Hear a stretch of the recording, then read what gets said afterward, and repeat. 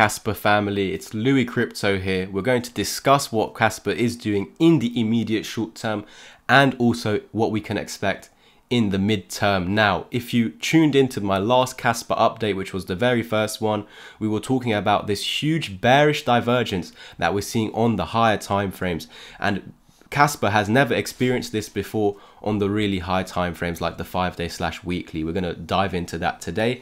So just before we do that, please like, subscribe, comment if you can, share it if you can, and yeah, just please do enjoy this video. Now, I know this Kaspa community is much like the quant community in that we just want to hear bullish news. And of course, we all want the same. And we can see since the inception, it is pretty much just going up. And this is great work from Kaspa and the team. But the reality is nothing goes up forever. In fact, if you have been following along with my quant updates for over a year, well, for nearly a year now, going back to October/November last year, we were calling for a dead cat bounce to happen. Now it's nearly taken a year for it to happen, but within that nearly year period, I've been getting constant hate, and there's nothing against the token. I'm personally invested in them, but I'm not just going to believe and follow the herd and just believe that there's only one way that this chart is going, which is up. And we're now seeing quant slowly coming down and following along from what I said back in October, November last year. Now, I'm not saying it's going to take as long with Kaspa, but it's just something to keep in mind. Don't get it twisted. This thing doesn't only go up, even though it's just showing that. So we can't ignore the divergences, guys. So what I saw on Kaspa was on the 5-day time frame. I'm now just going to see if there was some on the daily time frame. So right now we've got this high over here at the 1 fib level, 42750. And we've got this even higher point, so a higher high, confirming that this is an uptrend at 5190. Now we do have higher highs on the chart. I want to see if we're seeing this on the indicators over here. So this high point, let me just double check, because the divergence I was talking about was on the 5-day time frame, but we do see that we have lower highs on this indicator. So this indicator is not in agreement with the chart, and this is why we call it a divergence, and this would be a bearish divergence. So the chart is saying that we are expecting this uptrend to continue. We just need to form a higher low above this low, as this was the last deep correction. All we need to do is hold above this. We've got higher lows, we should then see higher highs. So even if we come down deeper and deeper, it would still be fine to eventually go up higher. But as of now, we can see from this point over here being this top, we've got the lower highs. So the dump over here is explained.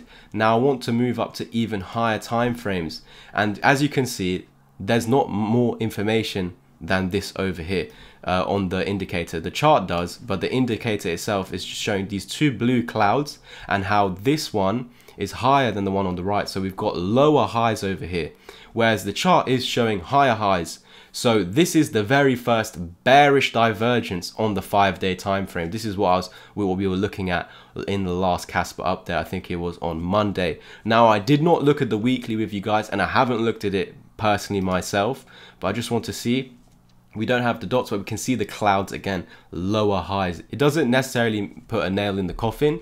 We need to see further things confirming that we are going to go down, but it's something to really keep an eye on. It's basically saying that there's disagreements with the chart and this indicator. So again, bearish divergences. I wouldn't even be surprised if we do continue up a little bit higher. In the last video update, we were saying that we got trapped underneath the 1 fib level, and if this is used as resistance, then that's where we get this dump back down, where we lose the 20 over here and start to head more towards the 55 moving average, maybe in around 2.6 to 2.7 cent. Even if I am calling for a dump or giving you at least a plan, so if it does happen, you've got a plan to follow along. I also give you a plan to the upside as well, and you just see which one plays out, and you're like, okay, Louis prepared me for this one and this one. We're waiting to see which one happens. Okay, this A is happening instead of B. I'm now going to follow that A plan that Louis said, basically. If you do appreciate me always looking out for both sides, then yeah, leave a comment or just leave a like or whatever. It does actually help the algorithm bump up the views, and more eyes get coming onto the channel for the first time. So we did not hold the 1 fib level as resistance. We didn't see wicks to the upside over here like how we did over here and over here. So we need to see those bearish candlestick signals. So right now we are continuing to come up. If we want to see these price targets, and again, whether that's now in the immediate short term or in the midterm, you can still come down and then eventually go up to there. Just know if we do come down, even better opportunity for you guys.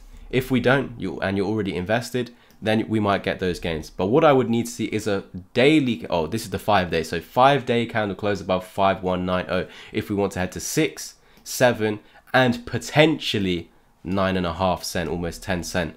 So if we go back to the daily right now, look at this a little bit clearer. We still got 10 hours of the current day left. So this could all change. We could be up here. We could be back below the 1 fib level. Let's keep an eye out on the daily candle close. If it closes underneath the 1 fib level or just the purple box in general, then it's looking to come back down again. You do have your moving averages support, so maybe get short-term bounce and then come down. So just keep that in mind. I'm now going to show you targets to the upside if we do continue higher. So we have created the reversal wave. It's not yet confirmed though. So what we've now done with the fibs is measured this move down, expecting a pump into this location before a dump basically. But you can invalidate this path just by pushing through those golden lines, orange lines, golden lines, doesn't matter. But we've now pushed through that. That's great. That's the first step of invalidating this path down. It could still happen because you can retrace to the 786 fib as we now have done, and still have a throwback, basically a fake out, confirm as resistance, and still go on this path downwards to that range, range over here, down at 2.6 to about 2.8. We've also got the 200 EMA on the daily time frame there. We were looking on the 5 day, showing that, yeah, we've got some confluence in around this area. So nice to see that the 200 daily EMA is there. It's basically saying if this all collapses, that's where you're coming down to, and you still be fine, you still be maintaining the uptrend. So even though I'm preparing or giving you a plan for a crash, it would still, it's like a bullish one, and we would still expect higher price targets eventually. If things change, like for example, if we lose the 200 EMA and we lose the golden pocket over here, then we're changing the path, we're changing the trajectory, we're changing the macro trend, okay? And so that's where we'd have to reevaluate what we're doing, and then, yeah, look for new paths to the downside. But as of now, you are trying to break out. What I need to see, if we zoom in again, we need to see this golden pocket area flipped into support and a break of that 1 Fibonacci for us to get to 5.9 to 7.3 cents over here. This would be your targets. So if again, even if we confirm this support but fail to break above the 1 fib level, and in any point in time, so just have this in the back of your mind, at any point in time now that we are above these golden lines, if we ever do lose them completely and flip them into resistance where we see wicks to the upside over here, this could be short signals to come back down lower to at least this level where you might get a bounce and then eventually come down to the 200 EMA. So if we now keep failing to break out over here, we're going to see an eventual retest of this 200 EMA at any point in time. If we do hold its support like we did in the past over here, this would be a good entry point. But if you go ahead and lose this, you're changing the trend to a downtrend. Just understand that. I hope this was of value for you guys today. I'm not a perma bear. I'm also not a perma bull. I'm just a messenger that's just trying to get out all the information out there as much as possible and not just say this is only going up. I know that it just has since its inception, but we just can't be stuck in that frame of mind. As again, going back to the quant example, back up at $200 last year, I was saying get out of quant at $200. We met one of my targets, and I was saying a dead cat bounce is going to form where we could drop down to the $80 region. We've gone as low as $85, and I've called that from October, November time last year when we were at $200+. So it took a long time. It took until this month / last month for that to play out, all the way from November last year. So 10 months, I don't know how many months exactly, 10, 11 months, guys.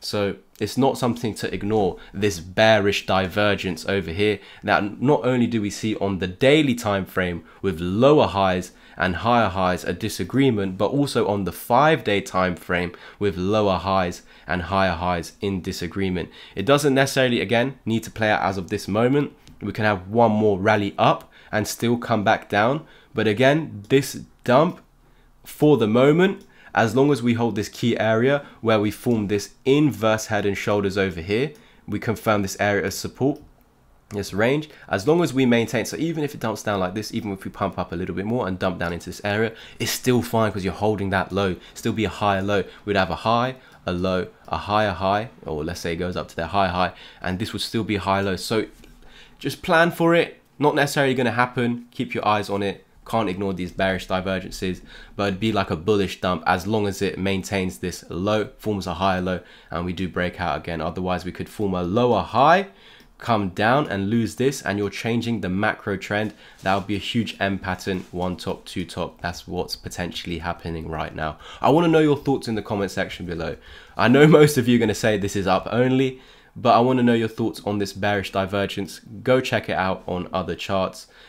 They do tend to play out. Thank you guys so much for tuning in. Don't forget to like, subscribe and comment. And if you do want to take action on the 3 months totally free on the Discord, message me over on x/twitter.com. You can just join the Discord anyway if you don't want to take action on the education.